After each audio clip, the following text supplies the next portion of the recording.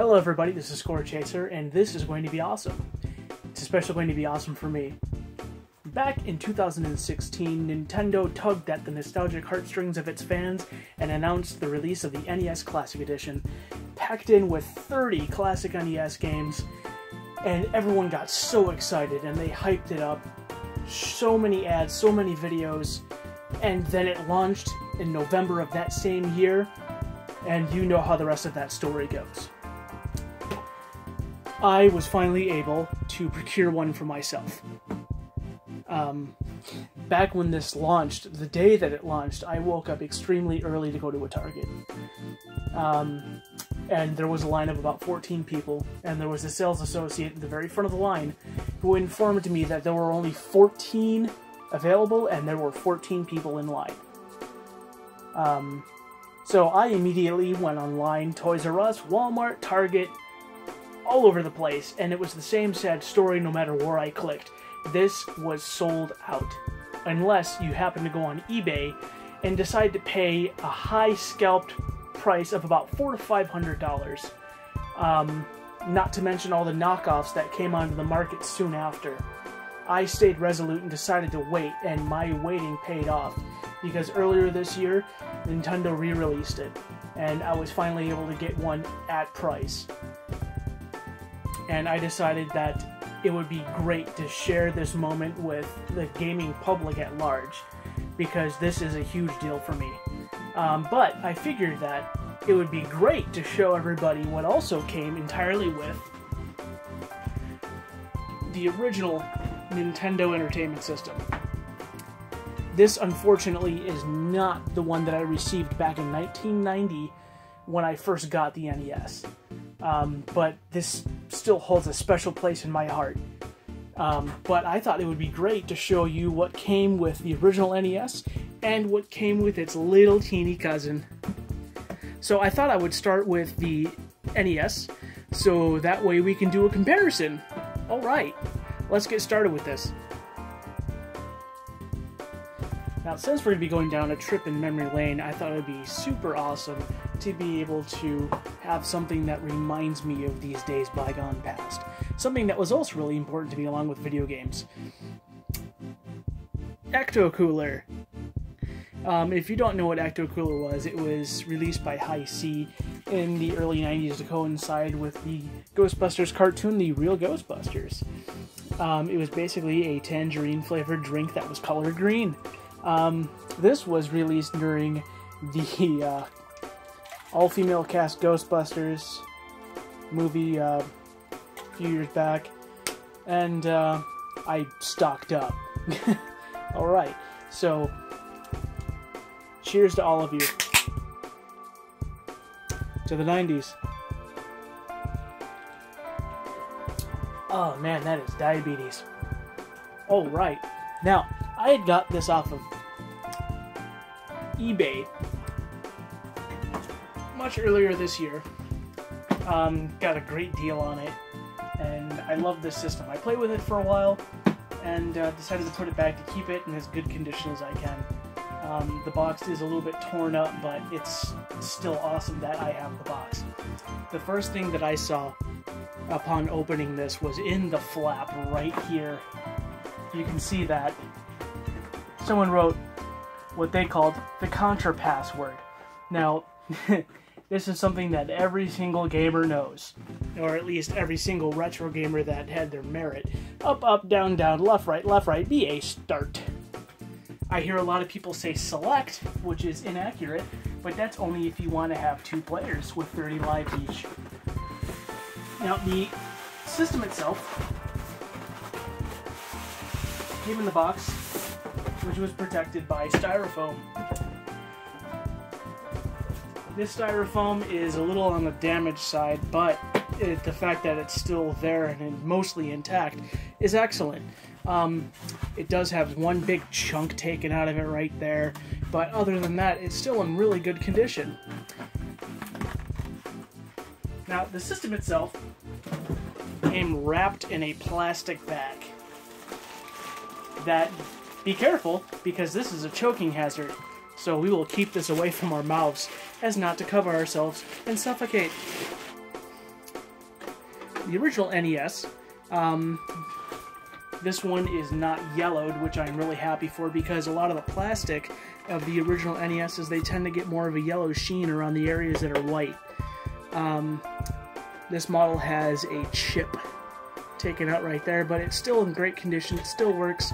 I've cleaned this out thoroughly, and it works as if it was factory fresh.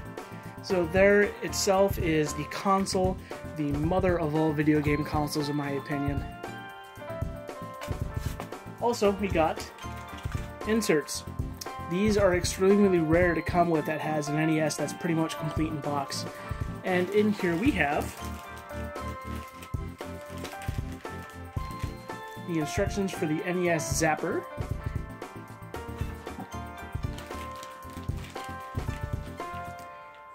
an advertisement for Nintendo Power. Nintendo Power is what we had before the internet to rely on game walkthroughs and cheats. Either that or it was word of mouth. That was all we had. The instructions itself for how to set up your NES control deck. Basically how to hook it up to your CRT TV. This was what I nearly lost my stuff over when I saw this. It also came with a poster. The poster is in super minty condition. I'm not going to unfold it because I really don't have the room to display what it looked like. But in a future video, I am going to show what these looked like on both sides because I want to get these framed. It's a very, very integral part of our history. The warranty for the Nintendo Entertainment System. And a warning to not use this with a front projection TV, because back then you would burn the screen onto your TV and that was it. Now, the original NES also came with 2 controllers. I currently have one out right now. Your standard fare, we got our D-pad, and we have our start and select buttons, and we have our B and A. It's going to be neat to be able to compare this to the actual controller that comes with the NES Classic to see how the two hold up next to each other. So I'm going to put this to the side. We have our brick power source, which is used to power on our NES. And we have video connector cables and the dreaded coaxial cable. A lot of you are familiar with the horrid picture that we would get from using coaxial cables. Something I really don't miss. And this right here is the NES Zapper. I only ever had 2 games that were compatible with this, Duck Hunt and Hogan's Alley, and they were both really fun games. How this works is that it's called a light gun, and it doesn't actually fire light, but what it does is that when you pull the trigger, that is the sound of my childhood. When you pull the trigger, it sends a signal to the NES that turns the entire screen black, except for targets on the screen, which would be outlined in white boxes. Now, what the lens in the gun does is it actually detects whether or not you were aiming at those white blocks on the screen and will determine whether or not you hit it. So this actually doesn't fire anything, it more or less sees where you're aiming. Man, that still feels good after all these years. Nothing like it. But the shame with this is that I cannot use my Zapper because I do not have a CRT TV currently, and for whatever reason, LCD screens do not work with the Zapper. But I can still play with it. Let's get the styrofoam out of the way, and we shall prep for unboxing the NES Classic Edition. Now, for the reason why I decided to film this video, the NES Classic, let's just get right to this thing because I haven't opened it yet. I got it yesterday, and I've just been dying to open it, but I wanted to have my reaction to seeing it being fresh so you can share this with me.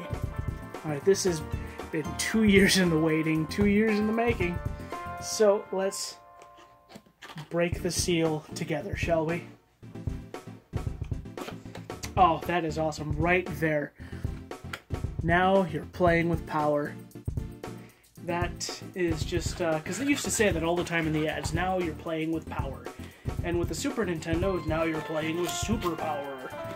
With the 64, they didn't have, well, they had get in or get out. That was it. Not as strong of a selling point to me. Okay, we have a poster. Again, I don't have the room to unfold this, so I do apologize, but I will be doing a video of these posters when I get them framed. But it appears to be that it is an advertisement for the original Nintendo, from what it appears. So we'll just put that over to the side and keep it nice and crisp in its little package. Oh, here's the moment that I have been waiting months and months to do. This is the console itself, wrapped up nice and snug within a small protective sheet. Oh, that is absolutely gorgeous. Look at that. And you see the way that I'm holding it right now? That was the only way that I could see it. It was in thumbnails of videos of people holding it so effeminately like this. And to tell the truth, those thumbnails irritated me so badly that they were just holding it like that, teasing me. But oh man, it is so beautiful to be able to actually be holding one of these. It looks just like the original NES, save for the fact that it has HDMI written on the back, and the ports are different. But man, power button's nice and clicky. The reset button's clicky, which the original is not.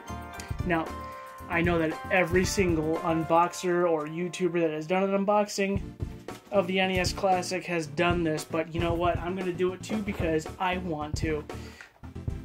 This is the NES. Ta-da! And this is its mini-me. Looks like a baby riding on its mama, doesn't it? The colorization is a little lighter. I can't really comment on that to say if it's really authentic or not, because this is an over 30-year-old system, so you know, it probably looked like this at some point, but for me there's no real way of telling. The font for Nintendo is a little lighter than it is on the actual console, but the ink for the port numbers is about the same shade, so they got that. Alright, let's see what else is in the box. It's like Christmas in July. Ooh. We also have in the box, we have cardboard protecting the NES Classic controller. Now, this is something that I am kind of worried about because, for whatever reason, companies, including Nintendo, just don't know how to make a proper D-pad anymore. They were just all horrible. But this, it feels a little bit flatter than the original, but otherwise it looks great. The start and select buttons are a little more mushier, and the B and A buttons function just fine. But that D-pad kind of has me a little bit worried, but I'll have to test that out. Thankfully though, if it doesn't work, I have on the way from eBay a Hyperkin NES to NES Classic controller converter, so I'll be able to use my Old Faithful. They're about the same size, same width. But yeah, that D-pad, that kind of bothers me. But this D-pad is awesome, so I'll be able to use the real thing, and I might just hold off to actually test the system and just keep this in the box to keep it all nice and pretty. Because when also the NES Classic released, getting a second controller was expensive as all get out. It was insane. Everything about the release of the first one was just such a disaster. And also in the box underneath the cardboard for the controller, we have the USB power adapter, USB cord, and HDMI. You've seen HDMI cables and USB power sources so many times, and you probably got a million in your own home. But that's basically everything that came with it, and I am just so excited to have this. It's even though I actually have an NES, it's just the package that they gave with it, the the user interface, everything about it was just so awesome, and I wanted to have one for my collection, and now I do. And I paid a fair price, which is what makes me even happier. But that's it. Thank you for watching, and remember, life stinks, play games.